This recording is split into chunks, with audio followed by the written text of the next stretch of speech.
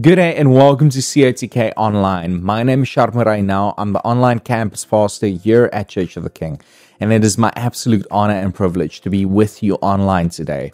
Now, if you're watching us for the very first time, the millionth time, or the very first time that someone sent you this link, I want to say thank you so much for joining us. In a moment, we're going to have an amazing word. But before we get into that, we want to invite you to get connected into our spiritual family. Transformation does not just happen in a one-time event, but it happens through relationships. And we want to equip you with relationships to help you grow in your walk with God. So why don't you hit the connect button in our description box down below or in the comments right now. And then we want to say thank you for each and every one of you that give. Because of your generosity, we get to make an impact in a world bigger than our own. Right now, with the conflicts happening overseas, we get to partner with organizations and people that make a difference on the ground. And that's because of your generosity, that we get to be God's kingdom in his hands and feet where we are most needed. So thank you so much for giving.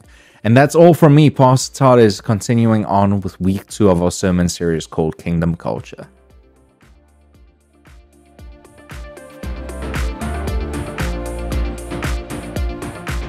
Welcome to COTK Online. It is great to be with you today as we are in week 2 of Kingdom Culture. My heart for you in this series is that you recognize God's call on our life to pray that his kingdom come and his will be done on earth as it is in heaven. That's scripture. That's when Jesus' closest followers were asked, how do we pray? Teach us how to pray, Jesus. That's what he says. You know the prayer, Our Father who art in heaven, hallowed be thy name. Thy kingdom come, thy will be done on earth as it is in heaven. And that's such a powerful prayer because we know one thing. In our world today, we are not living in heaven. But we're called to pray that God's kingdom come and his will's done on earth just like it is in heaven. So the kingdom of heaven to come to earth, which is so fitting when we read Jesus' words in the Gospels where over and over he talks about the kingdom of heaven. And for us, we're called to see, to recognize that there's a practical application of God's kingdom coming to life in our world, heaven coming down to this earth. The practical application is the foundation stone that we see in our church, the scripture that God gave us in Isaiah 58:12 that says, those from among you will rebuild the ancient ruins. You'll raise up the age-old foundations. You'll be called the repairer of the breach, the restorer of the streets in which to dwell. Because we're called to rebuild, to raise up, to repair, and restore. That's what we're called to, because if our faith doesn't have a practical outplaying, it's a failure of faith, and it's simply a belief that we hold maybe near and dear, but not so close to our heart where we have faith that it affects how we act. Because at the end of the day, the kingdom of God is one of action and power, not passive thought and talk. So we're going to jump into the story of Nehemiah today. Last week we talked about Ezra and how the city of Jerusalem had been destroyed by the kingdom of Babylon, and the captives, so many, the vast majority of Israelis had been taken captive and brought to Babylon. But then we saw the fulfillment of the prophetic word, God speaking through the prophet Jeremiah, who years before, decades before, had prophesied that though Jerusalem was going to lie in ruins and its people were taken away, after a 70-year period, they would come back. And that's what we looked at last week in the book of Ezra. And this week, I want us to look in the book of Nehemiah, as Nehemiah is also in Babylon, and he is called to go back to Jerusalem to rebuild. See, the kingdom of God is something that we are called to see come. That kingdom that's in heaven come down to earth, and there's practical application. So let's look at the book of Nehemiah. Chapter 1, verse 1 says, these are the memoirs of Nehemiah of Hakaliah. In late autumn, in the month of Kislev, in the 20th year of King Artaxerxes' reign, I was at the fortress of Susa. And this is Nehemiah writing. Hanai, one of my brothers, came to visit me with some other men who had just arrived from Judah. They had gone back to begin the rebuilding process. I asked them about the Jews who had returned there from captivity and about how things were going in Jerusalem. And they said to me, "Things are not going well for those who return to the province of Judah. They're in great trouble and disgrace. The wall of Jerusalem has been torn down. The gates have been destroyed by fire." And when I heard this, I sat down and wept. In fact, for days I mourned, fasted, and prayed to the God of heaven. There's principles about understanding what the kingdom of God is really about. We know this, there's not going to be any tears in heaven. We know that there's the river of life, that the presence of God is there, that there's perfect peace and joy and unity and harmony. This is clearly not our world. Our world is broken and messed up, and we're called to be the ones who rebuild, who raise up, who repair, who restore. But how do we get to that place? This is what I want us to know. It's three simple things. That in the kingdom of God, in God's kingdom, number one, when you hear of brokenness, it moves you. What happens when you hear of the brokenness that's happening on the other side of the world? You're just like, okay, swipe on that article. What happens when you hear of somebody whose marriage has gone down the tubes or somebody who's lost a kid? You're like, wow, that's really terrible. I'll pray for you. But are we genuinely moved? Because in the kingdom of God, when God's kingdom is our focus, when we hear of brokenness, it moves us. We look at the book of Nehemiah, and Nehemiah is still in Babylon, but he hears the report of Jerusalem, that the walls are broken down, that the city's been burned, and it moves him.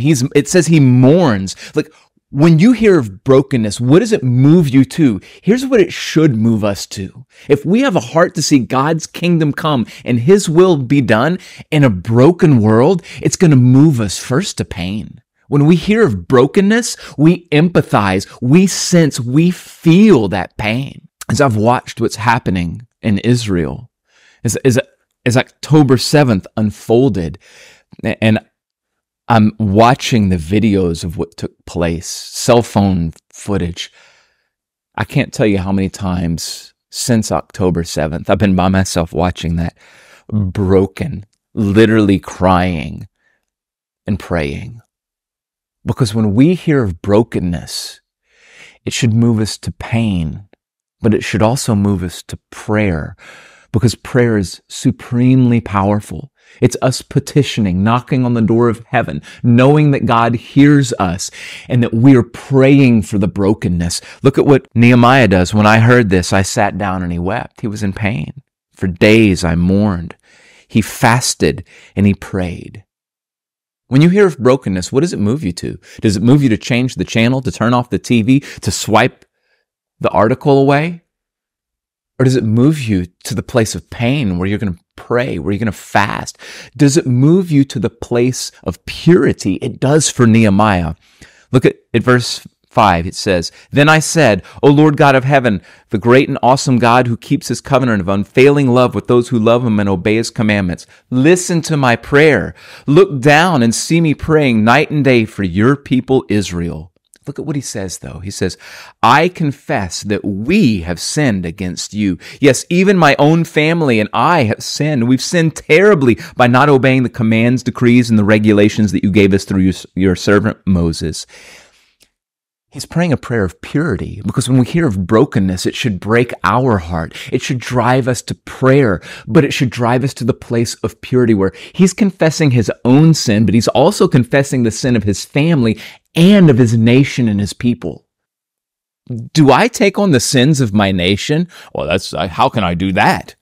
There's a biblical mandate for us to confess the sins of the nation that we live in and ask God to move and bring the brokenness of our nation to the place of healing by his hand and by ours, because we all should be motivated not just to the place where we feel the pain, not just to the place of prayer, not just to the place of purity, but to recognize that we have a purpose. See, Nehemiah When he heard of the brokenness, and this is the kingdom of God. Now remember, Jerusalem's in ruins. Ezra's, they're already there, and there are people that are starting to rebuild. They rebuilt the altar. They're laying the foundation for the temple, but the city itself is in ruins. Nehemiah hears of this. He's grieved. He fasts. He prays. He mourns. He confesses his sin. And then he realizes he has a part to play, and he has a purpose to bring healing and wholeness. We all do. We are all called to action in some form or fashion. Turns out Nehemiah wasn't just a somebody who was Israeli and in Babylon in captivity. He had one of the most trusted positions in the entire kingdom. He was the cupbearer to King Artaxerxes. It's a very trusted position. That meant that he was to make sure that the food that the king ate was not poisoned, was not spoiled. And he had a very, very important, prestigious, and trusted position. And this is what Nehemiah decides. He says, grant me success by making the king favorable to me. Put it into his heart to be kind to me. That's chapter 1. It's the very end of chapter 1. And it says, in those days, I was the king's cupbearer. He makes a decision to ask the king if he can go back to Jerusalem to rebuild the city walls and put up the gates so that it is safe and secure. He's also very nervous about this request of the king because the king has the authority to have him banished, fired, or executed. Now remember, Nehemiah is just devastated because he hears of the brokenness. When you hear of brokenness, are you in the place of being just devastated so much so that it drives you to prayer, to purity, and to step out into your God-given purpose to make a difference in the world around you? That's where Nehemiah was. And he knows that he can't hide that sorrow in front of the king, but it was illegal to be sorrowful and to be sad in the presence of the king. Nobody was allowed to do that. And if they were, he could have them executed. And yet Nehemiah goes before the king, and the king says, why are you sad? And Nehemiah says, how can I not be? When my Jerusalem is in destruction, it's in ruins. And he petitions the king to let him go back and rebuild the walls and hang the gates. And the king says yes.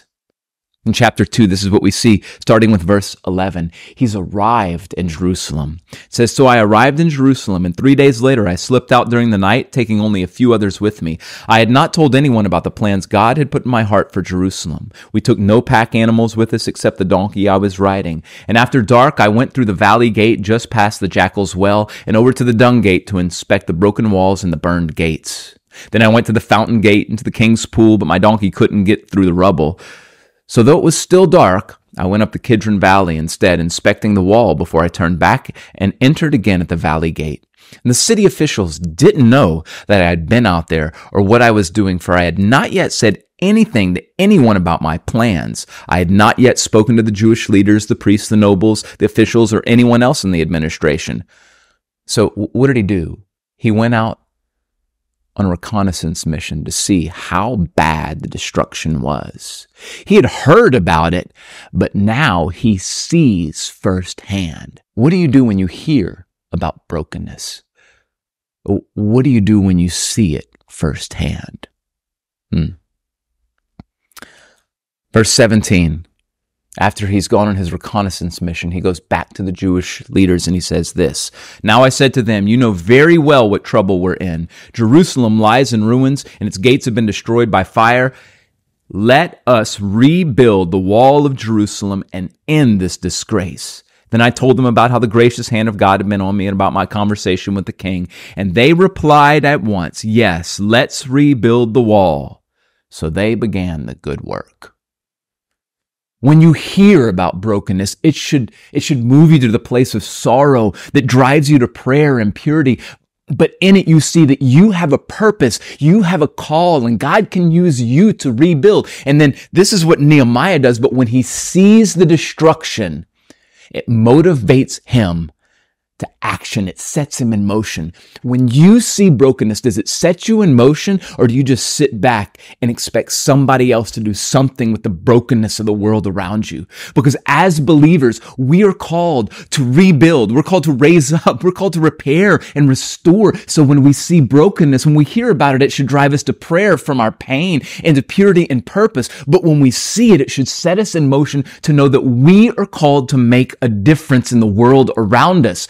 That's what we're called to. That's what our church is called to. That's what I'm called to. That's what you're called to. We each have our role to play. And as you read through the book of Nehemiah, I hope that you do, because every family that was there, that had gone back, those 42,360 people from last week, if you watch the message, or if you read the book of Ezra, they had camped all around Jerusalem, and each family was responsible for rebuilding the wall that was right in front of them.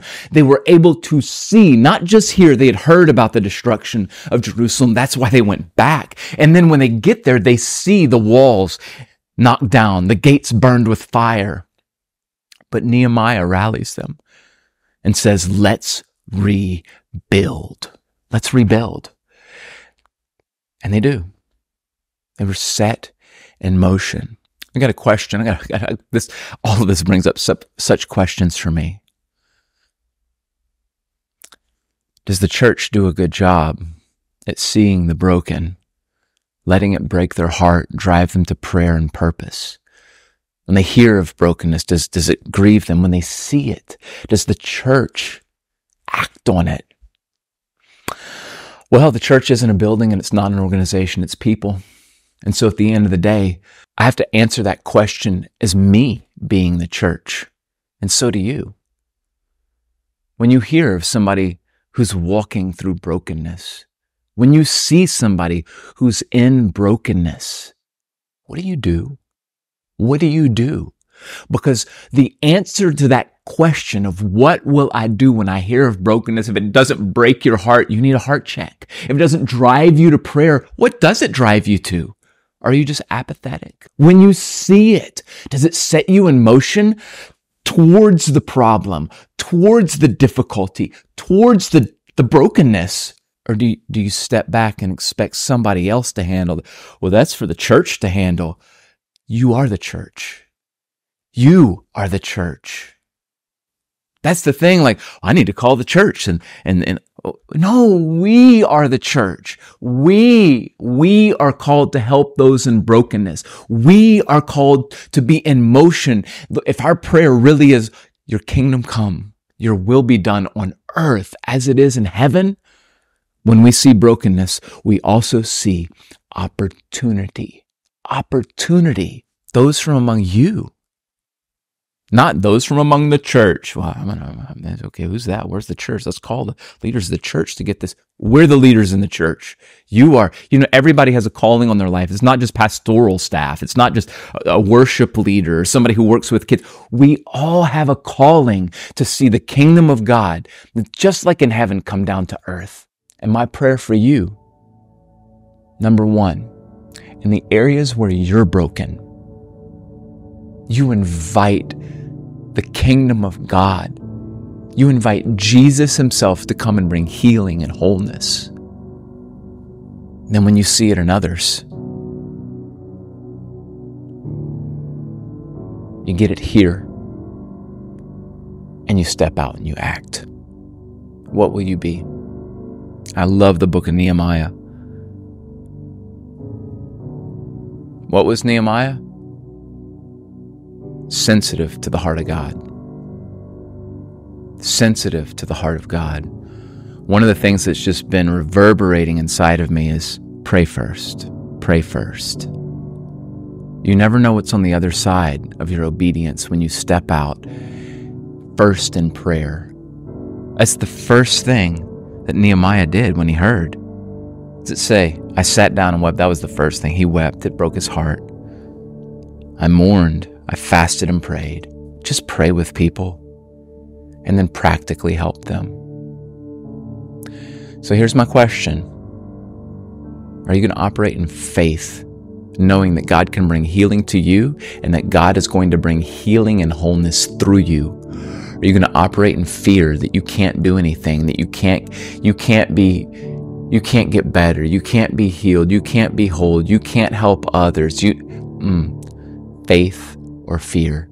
God's called us to trust Him, not just with our healing, but with our hands that He's going to use to bring about His kingdom.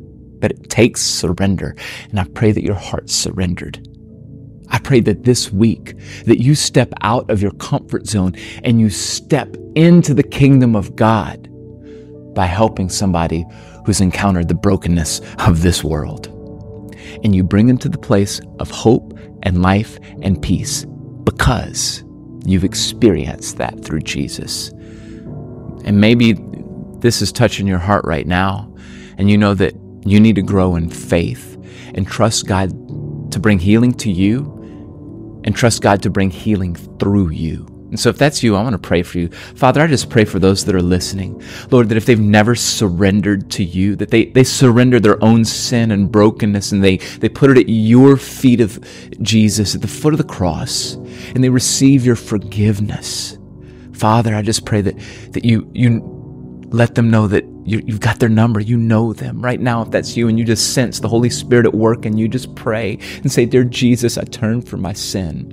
I receive your forgiveness. Cleanse me. And maybe you're here and you know you've not been stepping out in faith. You've been the person that swipes off the article or drives by the person on the side of the road that needs help or ignores the lady that's struggling at Walmart, and you feel prompted just on a little tug to go help. I pray that you step out. If that's you, I want to pray. Father, I just pray for those that know that they're called to action, to bring wholeness to those that are broken. Use them, Lord. In Jesus' name, amen. Love you guys. Let's go be the church. I pray that that's what we can be, the hands and the feet of Jesus, to bring healing and hope to the world. Love y'all. See you next week. God bless.